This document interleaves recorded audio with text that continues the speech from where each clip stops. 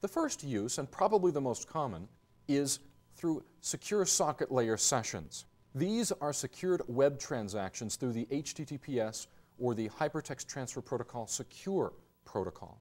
You see this anytime you create an encrypted session to a website, whether to log on to a web-based email, purchase something with a credit card, which is probably one of the most common, or simply enter personal identifying information. Now, again, I know what you're saying. Well, Cam, I know that I create an encrypted session. Maybe my web browser displays a small locked padlock on the bottom of my browser saying I'm in an encrypted session. But other than that, why should I care? How do I know? In reality, a lot of this process takes place behind the scenes.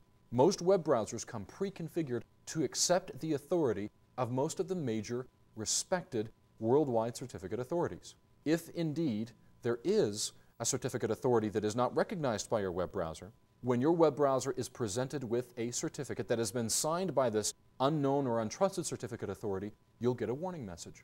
As a result, you can choose to accept or deny this certificate and choose to continue or discontinue the session as a whole.